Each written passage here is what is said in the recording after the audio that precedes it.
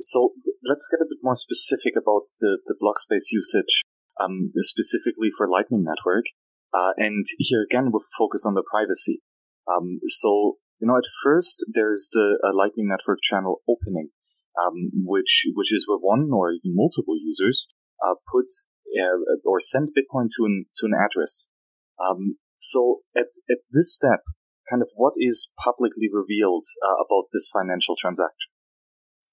Yeah, so when you open a Lightning channel, these days it is single funded. In the future, we'll also have dual funded Lightning channels where both parties are putting up money. It's not just starting kind of with all of the money on one side of the channel. That's a work in progress, and I think C Lightning might already have that, but I could be wrong. Anyway, the thing that you can discover by looking on-chain is you can see that someone has put funds into a 2 of 2 multisig. That is something of a footprint. A lot of 2 of 2 multisigs are Lightning channels these days. But I guess it's important to note, once we have Taproot, 2 of 2 multisig looks like a single pub key. So you will just see nothing. Like, you'll see normal transaction activity on chain for a channel opening. That said, it is probably important to keep in mind that if you're opening a public Lightning channel, then you're also gossiping about it to everyone on the Lightning network. So, if you want a public channel, you also just tell everyone about it, so everyone can see that that's what happens there. But if you don't want to do that, in theory, opening a Lightning channel just means putting funds into a 2 of 2 multisig on chain, which in the future will look like a single pub. Yeah, I think that hones down to the point, right, where in Lightning Network, you might even be able to obfuscate the on-chain footprint, right? If you go a bit further with something advanced like Taproot and MuSig and so on, yeah, it might be difficult to actually find out that this is indeed a Lightning channel. But as you say, you go around and gossip this transaction ID to everyone and tell, hey, this is my Lightning channel, you can route through it, right? Do you foresee that here with this gossiping aspect that we can kind of improve the privacy a bit further in Lightning? So I kind of have two answers to this. First, I'll say I think private Lightning channels have a lot of utility, especially in like a B2B business to business setting.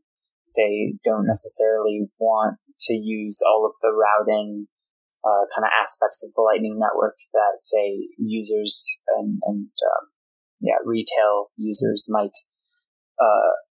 For example, something like Strike as an application, I bet is using. I mean, actually, I don't know this, but if they aren't already, I assume in the future they will be using just like channels between all of the normal people who they are sending funds between for their users. And none of that stuff has to be public. So I guess, I think in the future we'll see a much larger use, if it isn't already happening, like we can't really know too well, of private channels. But then on top of that, I guess I'll say another thing to keep in mind is that in the future, not right now, but in the future, Lightning channels will be able to host more than just HTLCs.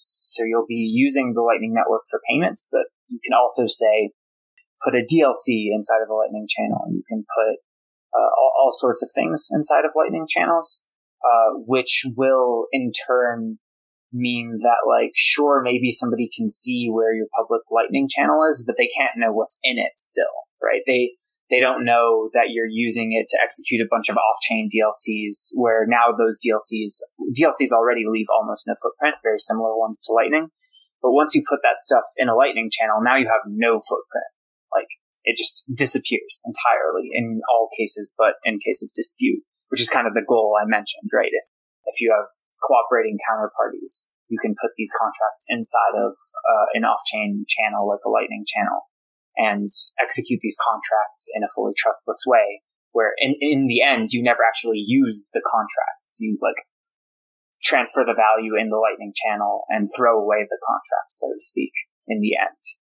But if there's a dispute, then you go on chain, is kind of the model. So I think Lightning in itself, although, I think payments is like, the awesome thing that works today in the future on top of payments, which will obviously still work, will also be able to do essentially any kind of contract that you can do on Bitcoin.